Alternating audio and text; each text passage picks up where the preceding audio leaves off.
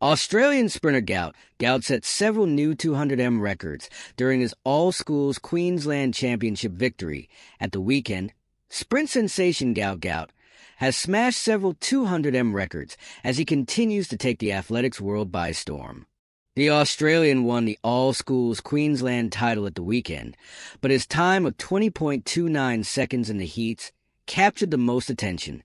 Gout, 16, rose to wider fame when he ran 20.60 seconds to claim silver at the U20 World Championships in August, bettering than 15-year-old Usain Bolt's record time at the event by 0.01 seconds.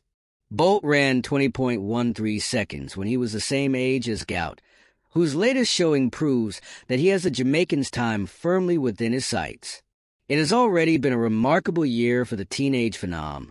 He became U18 Oceania champion in June and has since set new records with his eye-catching performance in Queensland. Gout won the all-schools Queensland Championship with an impressive 20.52 seconds in the final, but fell just short of replicating his earlier time.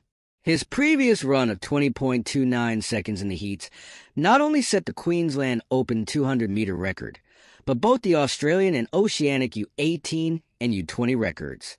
It was the fastest 200m time recorded by any Australian since 1993 and edges him closer to the national record of 20.06 seconds set by Peter Norman, which has stood since 1968.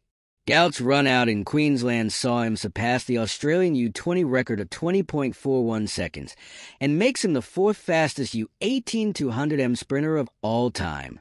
Given that he does not turn 17 until the end of the year, this continues the trend of Gout setting age group records.